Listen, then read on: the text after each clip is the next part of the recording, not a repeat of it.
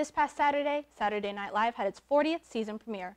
The Saturday night television staple started its season out with a bang, starring Guardians of the Galaxy star Chris Pratt hosting, while Ariana Grande was showcased as the musical guest. Saturday's episode also debuted Pete Davidson as a new cast member. Along with new Weekend Update host Michael Che, the episode did not fail to entertain viewers. Here's to hoping they continue this trend throughout the season. We'll just have to wait and see.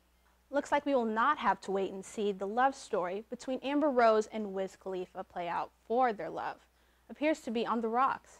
Amber Rose filed for divorce from rapper Wiz Khalifa, even going to Twitter accusing him of cheating, tweeting, "Please stop with the fake stories. I would never, ever cheat on my husband in a million years. I think you guys know this." She goes on to say, "Unfortunately, now my ex-husband can't say the same."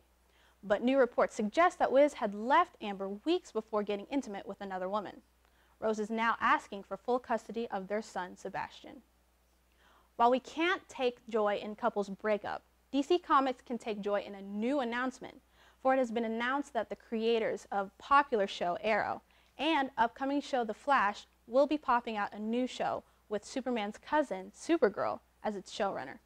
Seems like DC is now ahead of the game when it comes to TV shows, but can they catch up with powerhouse Marvel when it comes to movies?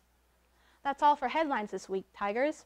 Be sure to tune back in next week for more of the latest national entertainment news. For now, we take it back to the desk for the latest in Mizzou news.